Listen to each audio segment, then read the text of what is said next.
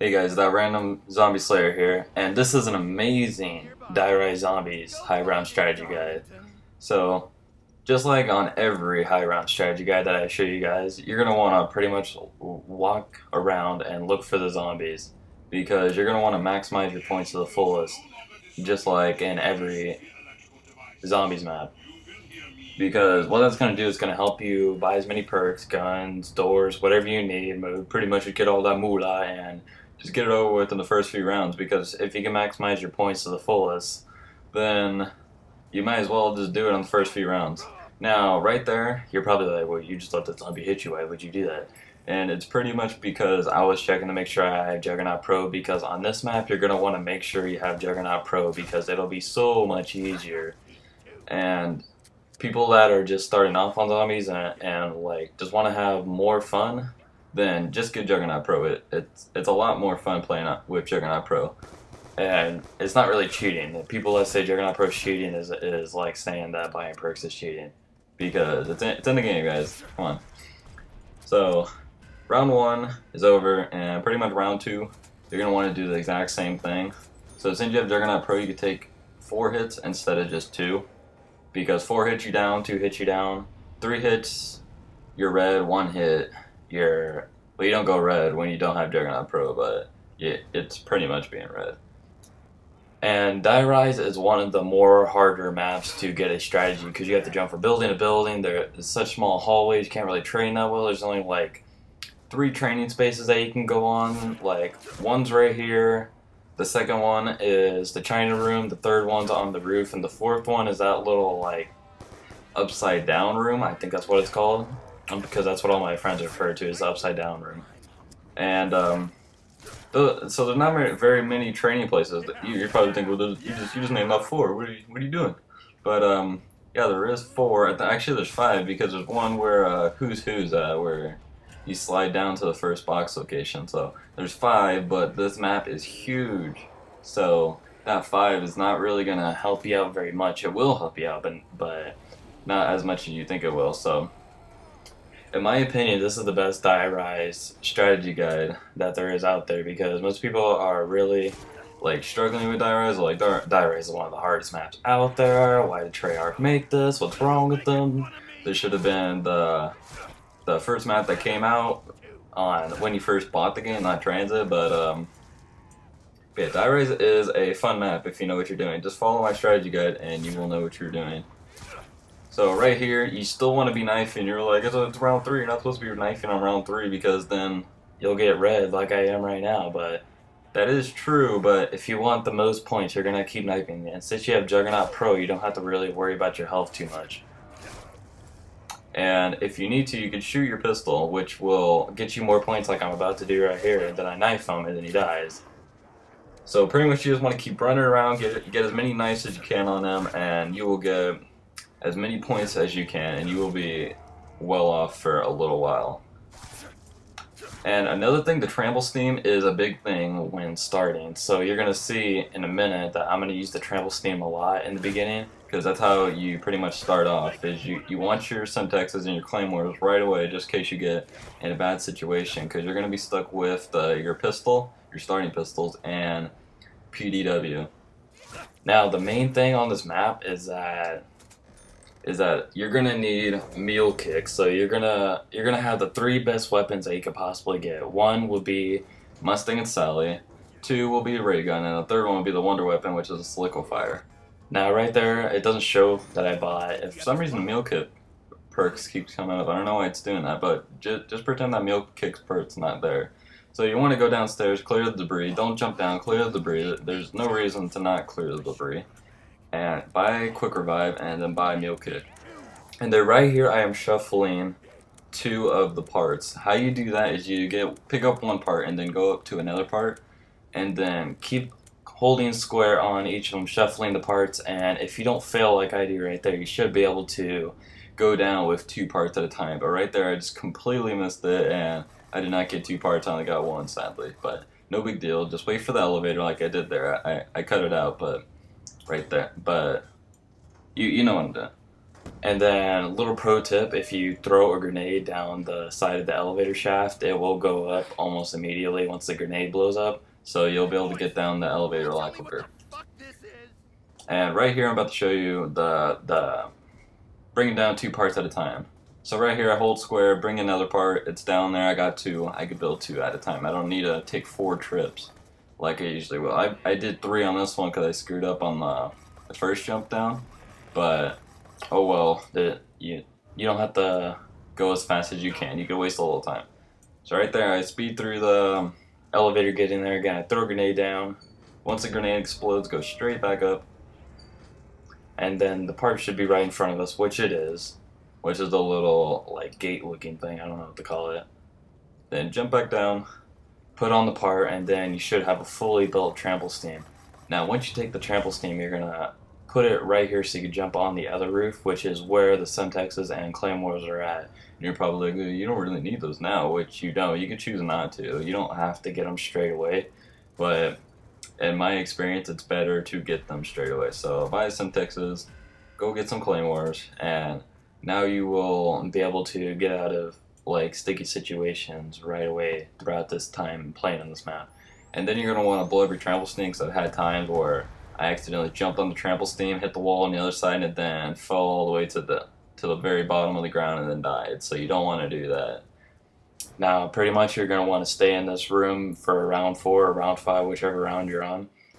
And just keep training in a circle. I'm going to speed this up because this does take a little while to train because we're walking. So I'm going to fast forward this in about a second. And because you're pretty much just going to want to go in a complete circle over and over until you have a whole train of zombies, and then use your pistol to shoot them like I'm about to right here to point score. And if you haven't seen my other strategy, guys, go check out my channel and you will see that I pretty much do the same thing. And I don't do the exact same thing because we're completely different maps, but use the same tactics as I would in any other map, because pretty much zombie tactics is how to be a good zombie player. Now, I originally learned from Syndicate, so if you want to go check out Syndicate, I'm not going to put a link in the description, but just type in Syndicate and the search bar and he will come up. But he's pretty much where I first started learning zombies. So if you want to go check him out, then go check him out. If you want to check me out, then check me out. That's your choice, I don't care. But right there, if you watch my Nuketown strategy guide as well, you'll see that I did the exact same thing. I got a insta-kill. I almost said perk for some reason. Insta-kill, and then knife him with the pistol out, because the pistol knifes way faster. And you want to go forward, go forward, go back, and not jump into the crowd. Because if you go forward and go back with the knife, you shouldn't lunge into the center of the crowd like I almost did right there. So pretty much what I'm doing right here is maximizing my points to the fullest, because I'm going to need Galvanknuckles, because I'm not really going to shoot my guns at all. I'm not going to shoot my guns until I'd say about like around round 14, because that's when Galvanknuckles pretty much runs out. Or when I get the ray gun, because the ray gun, once you get it, you don't really need the ammo, because you're going to pack-a-punch it, so you just pretty much spam out the ammo. So once you have Galvanknuckles, jump down here, and then jump down here again. Make sure you don't miss a step, because if you miss a step, then you will die. So hold off in this room till you can buy that debris, which I only have 120, so I can't. So fast forward it a little. Okay, now we're here. I already bought the debris. I'm in the China room. Pretty much just going to keep punching them out. Got double points, so that's nice. Get a carpenter, get an extra 400 points. And jump down here and then jump across. And it doesn't matter if you land on top or bottom. If you land on bottom, then take the route that I just do right here. And then you should be in the solidifier room. Now, there's a thing that I tested. I did this strategy for the first time and it worked out very well. Because this was my first time trying this new strategy, and it worked a lot better than my old one. Because in my old one, you would build a solidifier and just pretty much use the solidifier like crazy and just go ham with it. So get all the parts, build a solidifier, make sure you have 2 zombies, because you don't want one chasing after you, because you can't make them a crawler around 5 because the Semtexes are too powerful for that. So open this door, and you don't have enough for that door, so you're going to want to kill one of these zombies. So luckily there's a third one, so I killed him. Run down here, add this part on. and then run back upstairs. Another thing, what I just did right there, you don't want the zombies around you while you're adding the part on, because they're just gonna whack at you and just pretty much destroy you while you're building that part, and you won't be able to build it. You'll go down like instantly. So get this teddy bear if you're into that music thing. Turn on the power, and then just keep building the Sliquifier. I'm just gonna call it the Wonder Weapon. Sliquifier sounds weird for some reason. And then once you have that build, don't even take it. Just don't even touch the Sliquifier. Don't touch it.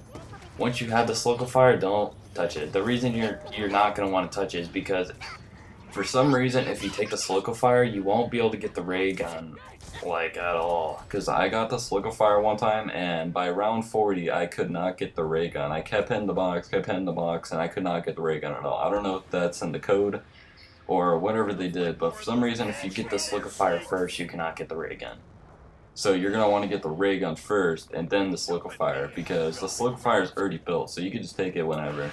But you can't just build a ray gun, you have to go buy the ray gun. And since the mystery box, I'm pretty sure is set to a certain way where if you get the Sliquifier first, that you either can't get the ray gun, or it's like super, like, there's a like 0.01% chance that you'll get the ray gun or something insane like that. Because I've never gotten the ray gun when I got the Sliquifier first. So just take my word for it, get the Sliquifier last. That's like one of the last things on your agenda. And hold off up here with your Galvaknuckles, because you're not even gonna want to shoot your gun unless you want to point to it with your Mustang and Sally. Not Mustang and Sally, M1911. Because M1911 can get you a lot of points if you train them and then punch them. So after about a while, I got enough for Jug, so I'm gonna hit these two, and then I will definitely have enough for Jug. So punch this guy out. Oh, need one more. Yeah, hit him. Now I have enough for Jug. So pretty much you want to stay up there until you have enough points for all your perks. Once you're Pack-a-Punch, your Mustang and Sally, got all your perks, you're all ready. You just need to go get your ray gun, your monkeys, and then get your Sliquifier, and then you'll be good. So once you have your perks, your Pack-a-Punch, Mustang and Sally, go to where the mystery box is at. Well, no, you're gonna want to go down to the room to where it leads to the mystery box. If you don't know what I'm saying by that, just watch where I run right here. So you want to take these this little downstairs broken part. Get that teddy bear if you still want that music, because I don't really care for the music, but sometimes Zombies just gets repetitive with the same music that it plays. It doesn't even play music, I actually just play zombie noises like stuff like that. So punch them out here. Just don't even fire your gun. Just keep using the Mustang and Sally, not Mustang and Sally, Galvaknuckles until round 14. So right here I get a bunch of points. I have enough points. There's one zombie left. I'm gonna go run and hit the box as much as I can, because with 14,000 points you will have plenty of points to hit the box with. So switch out your PDW. I don't even know why I bought the PDW, because I never used it. Which I cut it out, but I actually stood there for a while because I was actually thinking if I should buy the PDW or not, which I really shouldn't, because I never used the PDW. I just use Galvaknuckles only. So just keep spinning that box until you get a ray gun. I know I just got a war machine. I'm not even gonna take that. Just keep running around here. If you have more than one zombie, it's fine. Just keep in that box. Don't need to worry about the zombies. Just keep running little trains around here, which I'm running a train with one zombie. Oh no, so beast. And I think this is where I get the ray gun. I got it on my 4th try, and it's see, if I would have got Sliquifier first, I would have not got that ray gun right there. It would have been to that like 0.01% chance that you're gonna get that ray gun, so it would have been pretty much impossible that I got that on my 4th try. And I heard from someone that if you hit the box while the little question marks on the box are as gold as they can get, that you'll have a better chance at getting the Wonder Weapon monkeys, like RPDs, hammers, like stuff like that, ray guns, to have a better chance of getting them. So I don't know if that's true or not, but I just went with it and I've had good luck with it.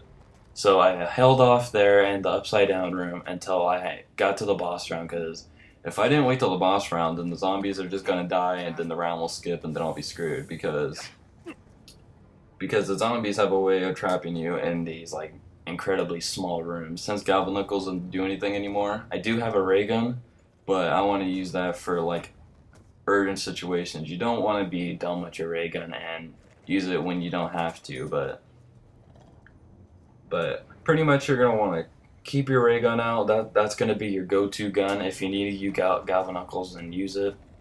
But I see there's a elevator coming up. I'm gonna try to get on it without the crawler getting on it, but sadly he got on it. So just keep running in circles, and he shouldn't be a bother. He will hit you, but unless you just stand there and let him hit you like a bunch of times, he's not gonna get you down. So just don't even worry about that.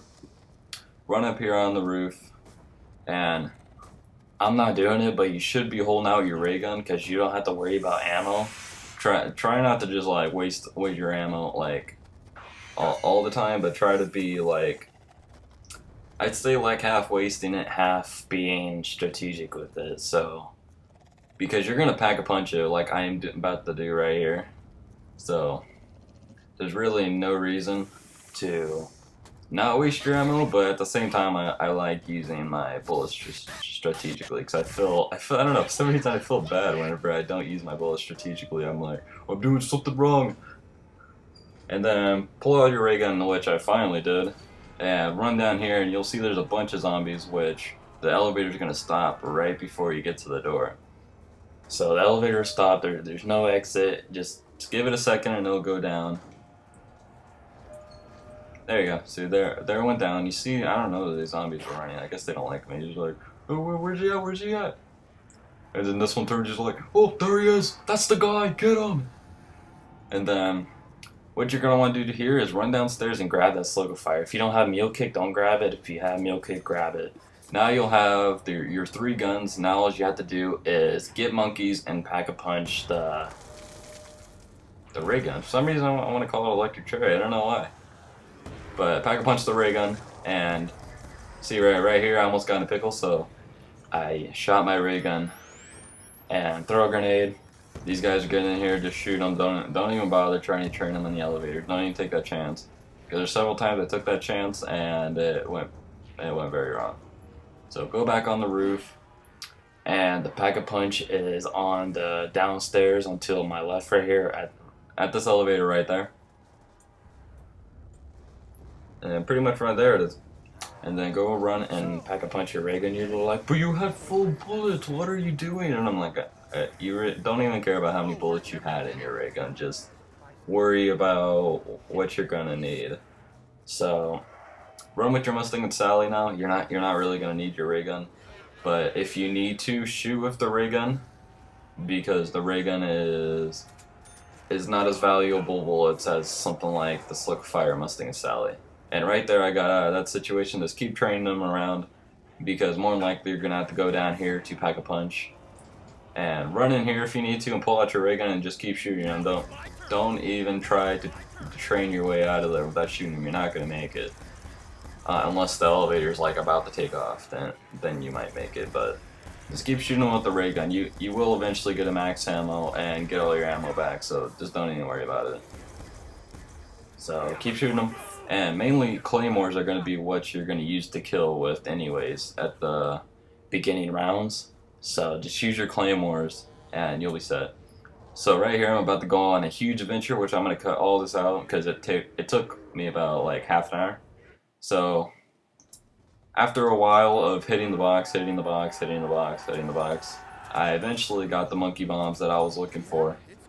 Now what you're going to want to do now is take out the last zombie or whatever zombie you're on, and go over here and you are pretty much set. This is where you're going to be training, this is where you're going to be killing all the coons, this is where you're going to be doing all the work. And you're just going to want to run from one side of the room to the next, so one side of the room to the next, and just keep repeating that process. Like, you'll see how I'm training right here. So that's pretty much all it is from this video. If this video and strategy guide helped you out at all, make sure to hit that like button and subscribe if you already haven't, if you want to see more zombie videos, more tips, more gameplays, more things like that. And this has been That Random Zombie Player. Make sure you share and tell all your friends, tell all your family, get them all involved in my channel. And I will see you guys later. Adios.